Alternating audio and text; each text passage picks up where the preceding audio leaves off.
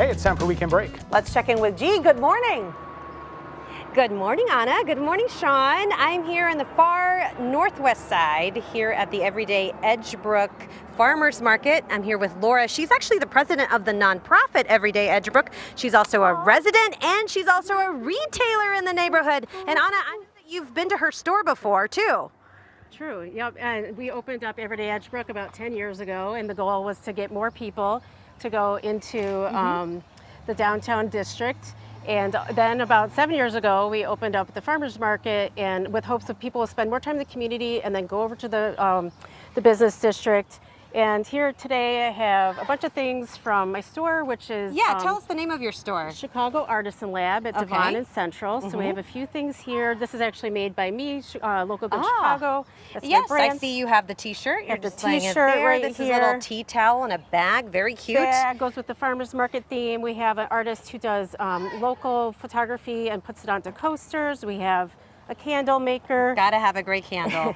This super cute bee, which that's is adorable nightlight. hand-blown glass or handcrafted glass. We have this, who's a local woodworker.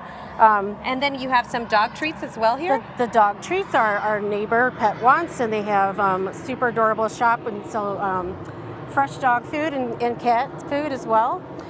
This is from one of our artists, Belle Gunther. She's actually my daughter as well. Yeah, you happen to know this artist pretty well. Yes, I know her pretty well. For 18 years, she just graduated from Layton Tech, and she's holding a sign here featuring some of our other local businesses, which is we're hoping everybody will come to the market and go check out. And then right here, right next to us, we're checking out this beautiful artwork, a lot of it from reclaimed wood, and then of course vegetable dyed moss as well. Yes. So this is an artist that you carry in your store. Yes, this artist Pondering Design is also at our store. It's a lot of moss that they put together and also handmade, handcrafted woodwork.